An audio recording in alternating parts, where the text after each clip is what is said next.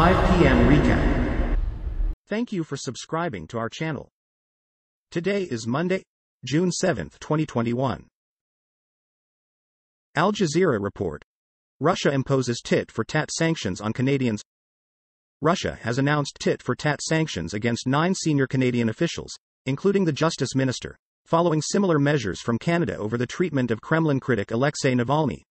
The Russian Foreign Ministry said in a statement on Monday that the 9 Canadians had been banned from entering Russia for an undetermined period. The banned Canadians include Justice Minister David Lametti, Prisons Chief Ann Kelly, and Scott Bishop, commander of the Canadian Forces Intelligence Command. Fox report. Idaho prosecutor withdraws contest of cult mom, Lori Vallow's competency. Idaho Special Prosecutor Rob Wood has withdrawn his contest to the competency of Lori Vallow Daible in her murder trial. Wood submitted his contestation Friday after a psychologist examined Daible, 47, and declared her not competent for trial. The judge needed to still legally declare Daible's competency, and court proceedings were temporarily halted. However, Wood withdrew his contest on Monday, a court document show. BBC report.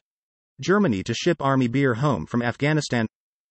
Commanders had recently banned soldiers from drinking amid growing violence in Afghanistan ahead of the withdrawal. Local forces were unable to sell the alcohol due to religious and cultural differences in Afghanistan. A defense ministry spokeswoman said on Monday that they had found a civilian contractor to repatriate the drinks. In April, U.S. President Joe Biden announced that all its forces would withdraw from Afghanistan on the 11th of September 2021. CNN report. Why electric cars are so much heavier than regular cars? Batteries are heavy. That's why, generally, electric cars weigh considerably more than otherwise similar gasoline-powered vehicles. Take the GMC Hummer EV, for instance. The Edition 1 version, which has lots of batteries for additional driving range and power, weighs over 9,000 pounds. That's roughly 3 times the weight of a Honda Civic.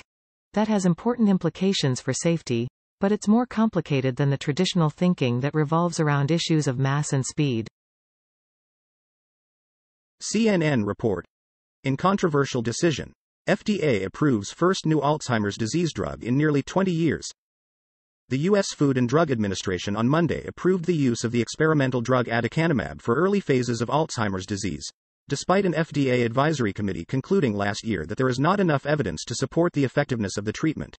The drug was developed for patients with mild cognitive impairment, not severe dementia, and intended to slow progression of Alzheimer's disease, not just ease symptoms. CNN report. David Dushman, last surviving liberator of Auschwitz, dies at 98.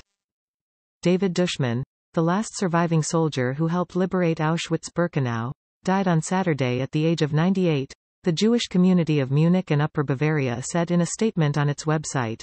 Dushman helped free prisoners from the notorious Nazi concentration camp as a soldier for the Soviet Red Army in World War II.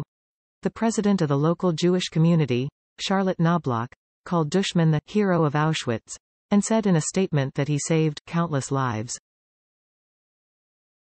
Al Jazeera report.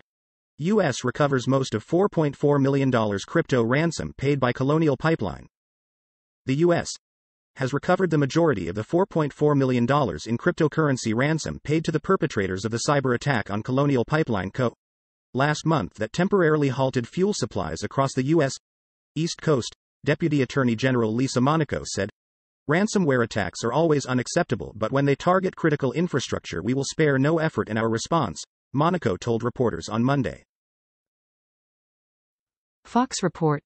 Portland shooting in suburban neighborhood leaves 4 dead. Police. 4 people were killed Sunday in a shooting in a suburban neighborhood of southeastern Portland, police said. Officers responded to a call from a residence in the 4000 block of Southeast Boise Street, around 25 minutes past 10 p.m. When they arrived at the home, police said the officers found 4 people deceased from apparent gunshot wounds. Portland police homicide detectives were called to the scene and are investigating the case. BBC report. What is Kamala Harris doing on her first foreign visit? Ms. Harris will meet the President of Guatemala on Monday and Mexico's later this week. Ms. Harris has described her task as finding solutions to address the root causes of the border crisis. Her staff says this first visit is primarily an information-gathering trip. She is also expected to meet with local business and community leaders as she looks to tackle underlying problems in the region, including corruption and the lack of economic opportunities. Fox report. Tokyo Olympics fiasco. Many in Japan say games will continue despite widespread opposition. Although still weeks away, the Olympics are approaching with remarkable speed, and yet Japan remains mired in the coronavirus crisis. A poll by Yomiuri Daily newspaper Monday showed that half of Japan thinks the games will go on as planned, despite escalating opposition. More than half of Japanese citizens, 60%, have called for a delay or cancellation of the games, and over 10,000 volunteers have dropped out due to COVID concerns. Al Jazeera report. IAEA urges Iran to provide information on uranium traces at sites. Iran has failed to answer questions about the discovery of uranium particles at former undeclared sites in the country, the head of the UN nuclear watchdog has said, calling on Tehran to provide information, without further delay.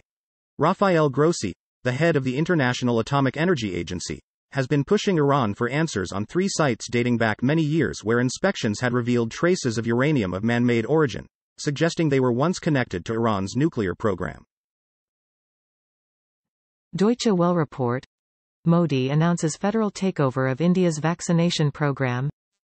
Indian Prime Minister Narendra Modi, speaking in a televised national address on Monday, declared that the federal government would once again be taking control of the country's coronavirus vaccination program and offering free vaccinations to all adults in the country. All those above 18 will get free vaccinations, Modi said, announcing that the program will start on June 21, whether it is the poor, the lower middle class, the middle class, or the upper middle class. Under the federal government program, everyone will get free vaccines. Deutsche Welle report. Italy.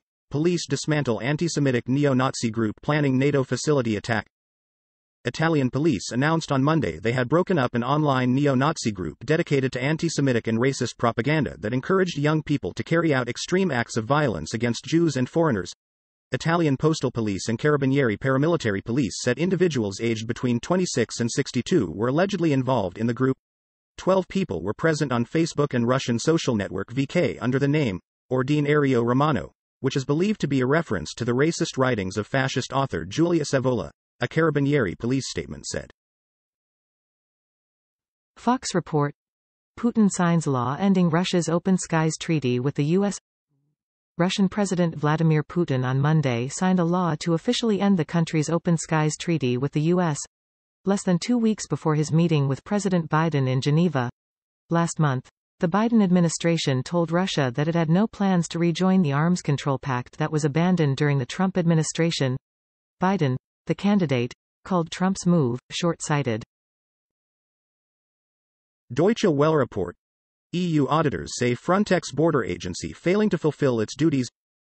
European Union auditors slammed the bloc's border agency on Monday, saying it is so overstretched in terms of resources that it is unable to fulfill its duties. Governments look to Frontex after the 2015 refugee crisis to stem the flow of migrants into Europe.